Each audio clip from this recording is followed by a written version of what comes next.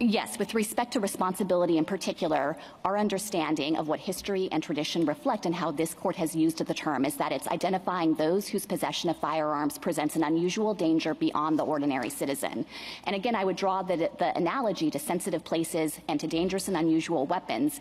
In each of these contexts, the court is trying to identify those arms that are especially dangerous, those places where carrying weapons will pose unique dangers, and those categories of people who beyond the ordinary citizen possess a particular danger if they have access to firearms. So it's not a synonym for virtue?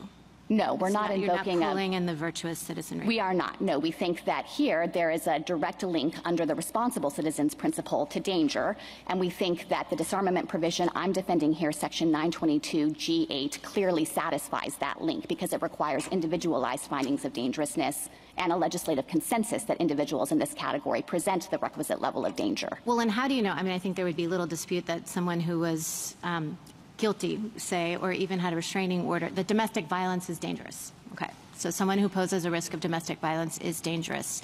How does the government go about showing whether certain behavior qualifies as dangerous? Because this might be in a heartland, but then you can imagine more marginal cases. So you've invoked the consensus among the states, tradition of dangerousness, and I don't think you'd get a lot of pushback because this is violence, after all, domestic violence. What about more marginal cases?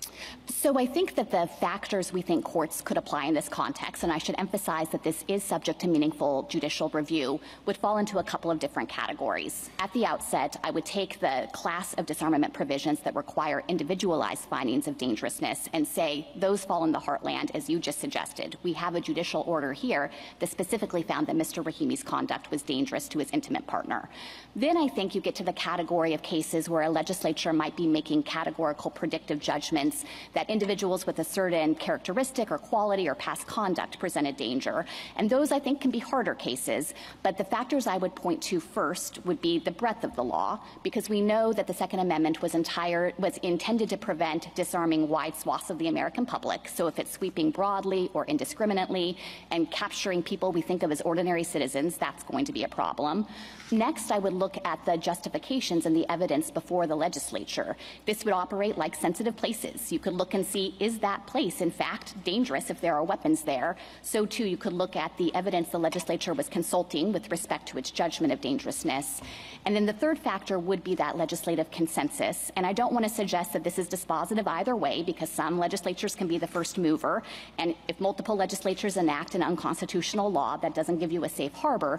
But I do think that legislatures are best positioned to make these kinds of predictive judgments about dangerousness. And if you have the kind of consensus that we see here with respect to Section 922G8, that's entitled to a lot of weight in the analysis. And I don't want to say, Justice Barrett, that this is always going to be easy and that these factors will cash out in obvious ways. I would say that I think that this is not a close case and that Section 922G8 is clearly constitutional and fits within the category of disarming irresponsible citizens under these principles.